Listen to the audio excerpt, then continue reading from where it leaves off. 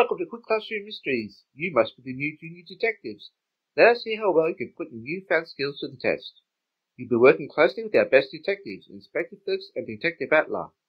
Since you're new detectives, we'll need your help in the future to help solve cases. Subscribe and hit the bell to be notified of future cases. Now to the case. Detective Attler bailed Inspector Felix up outside the coffee break room. Your mate Parker the Barker is in interrogation room 3. Says he has a huge tip about an art theft. Detective Attler stifled a giggle as Inspector Felix rolled his eyes. Parker Jones was known to most inspectors and detectives. He made a career out of being a snitch to the police. He would ask to be paid for tips. Oftentimes, this paid off, and he was a good informant, but sometimes, when he was low on money, he would come in with fake tips. "Morning, Parker," Inspector Felix said, sitting down across the table from the dishevelled and dirty informant. "I hear you have an art theft tip for me. Tell me about it." "Hey, Inspector Felix. Well, this is huge. I think this is at least a $10,000 tip," Parker said excitedly. "Oh, yeah?" Inspector Felix said, raising one eyebrow. "How about you tell me, and I'll decide how much it is worth." Parker hesitated before deciding to take a chance. "Well, I met this new business partner," Parker hesitated, but Inspector Felix motioned for him to continue. "Okay, so I was at his place, looking at stock, when I saw he had a box with a lock on it. I asked him, 'What is in there?' At first he says nothing, but I kept asking.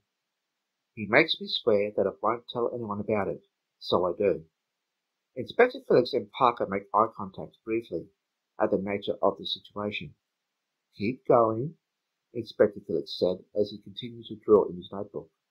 "Okay, so he unlocks the box and inside is this rolled up canvas. He opens it up, and it was the Mona Lisa, you know, that fancy painting from France or wherever," Parker answered, looking inquiringly at Inspector Felix. "I know the one," Inspector Felix said, sitting up a little straighter. Furrowing his brow, Inspector Felix asked, "Did he tell you how he stole it?" "Yes," Parker said, his excitement clearly getting more obvious. "He started to brag to me, said that he got an art forger to paint him a near-perfect copy. He then flew to France and spent 3 weeks casing the museum. He learned the pattern of the security cameras and the security guards. One day, it was very quiet, right near closing time. He used a knife to cut out the original Mona Lisa and glued his fake in place on the wall. He then rolled up the original and just walked out the front door. So, Inspector Felix, what do you think? $10,000 or $15,000 even? I can take you to his place to arrest him and recover the painting." "I think," Inspector Felix stated, "if you're going to come and waste my time and lie to me, you need to do a better job. Now get out of here before I arrest you for giving me a fake tip-off." How did Inspector Felix know that Parker's story was fake? Pause now to discuss with your class. Inspector Felix knew Parker's story was fake because the original Mona Lisa was painted on wood and not canvas, like Parker said. You have been excellent detectives. We will need your help in the future to help solve cases. Subscribe and hit the bell to be notified of future cases. Thanks for watching.